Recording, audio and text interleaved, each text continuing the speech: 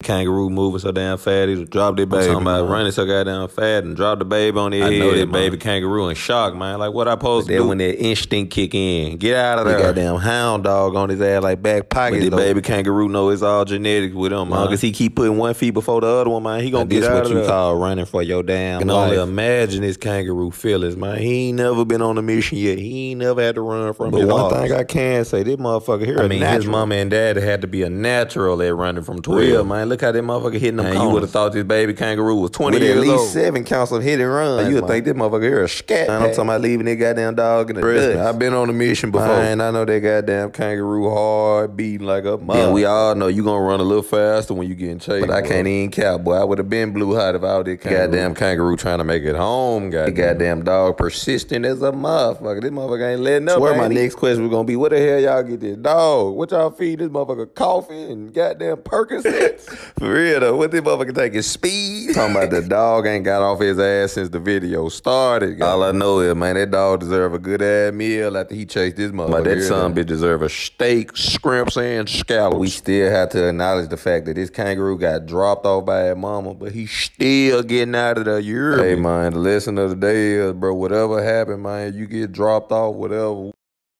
Ooh, man, keep going, man. Put your feet down and keep running, goddamn it. Don't stop.